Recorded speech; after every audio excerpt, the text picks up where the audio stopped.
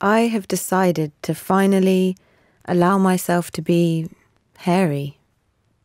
A road less travelled for women, somewhat out of the ordinary. And I want to know why I'm so reluctant to be in my natural state. I think it started when he pointed at my legs in disgust, when I was only 8.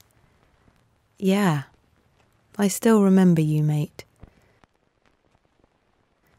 I've walked this legacy of shame, used blades to slice away the disgrace, plucked and waxed every wayward hair from my body and my face.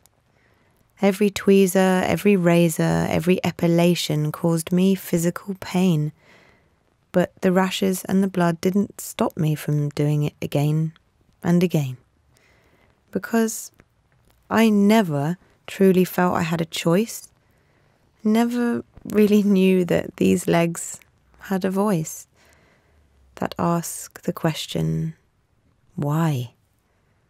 The taboo of female body hair is something that we cannot deny.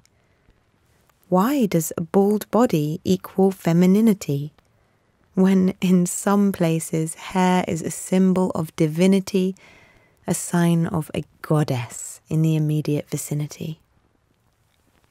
Why do I feel scared of the summer?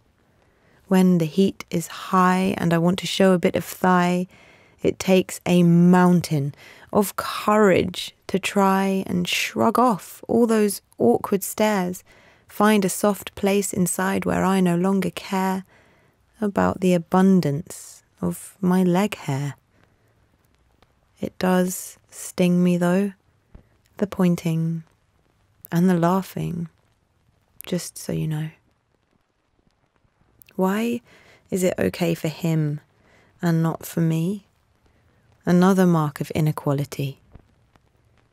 Why is a woman in her innate way of being something that we are so triggered by in seeing?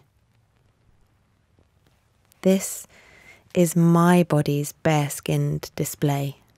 The freedom of choice to be accepted as it is each day. Be it hairy or smooth, shaved, waxed or natural, nothing more to prove that it is the body of a woman. Are you there? Supporters of my furry emancipation, advocates of a shy and exposed declaration that my obsessive hair removal has reached its point of cessation.